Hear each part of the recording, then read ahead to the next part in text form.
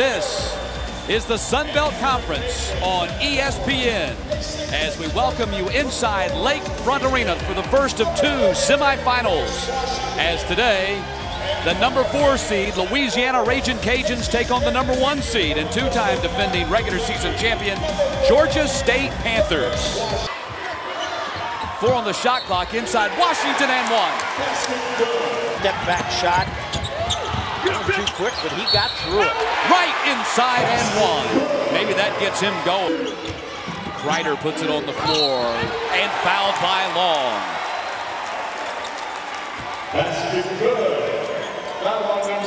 They'll sit down after the season. Oh, he can do that. Boom! Georgia State in the lead. A lot of mistakes right now. He's not reading the defense well, and he's forcing the issue.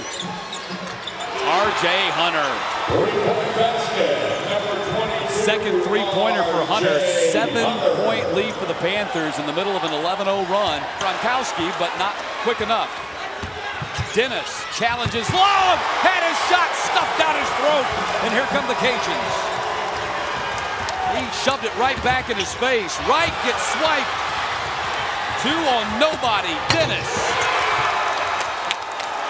By the Panthers. There's that trap. Oh, stolen again. Lazy pass. Ware back to Hunter. 12 for Hunter. A little bit of trap. Oh, you can't do Washington the finish on the feed by Kreider. Hunter takes the shot with 10 and sinks it.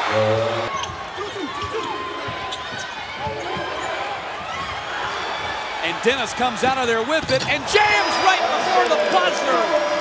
Another steal for the Panthers in the final 5 seconds of the half. Dennis goes coast to coast, rams it home, and Georgia State with an impressive 17-point lead on the Ragin' Cajuns at the break. Mentally, I said for the game, I thought it was all in their corner. They clearly demonstrated that they were ready to play. There's the three-pointer for Shepard. He was the guy that sparked them yesterday. The Cajuns from having too many offensive possessions. Dennis again. That's the 3rd time he has been able to run the baseline and flip it in over his shoulder. Gronkowski knocks down a 3. Just the 5th three-pointer for the Ragin' Cajuns, and it makes it an 11-point game again.